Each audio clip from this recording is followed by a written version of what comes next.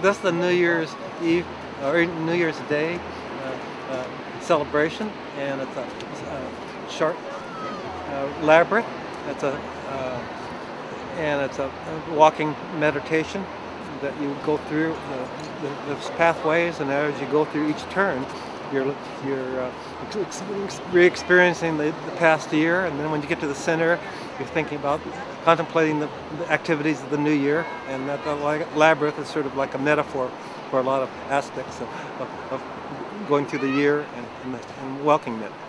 Sort of like set the pace, and now I'm watching it unfold. You know, it's a flower unfolding now. You know, and watching all the children doing their decorations, and every time it's evolving. You know, so it's I get goosebumps watching it.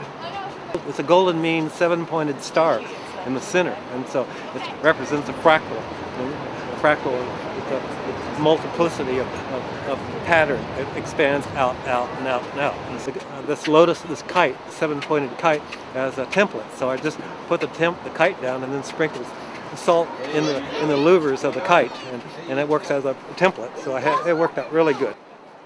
Children involved doing their little drawings, and everyone adding their little aspect to the artwork. So it's a community interactive art.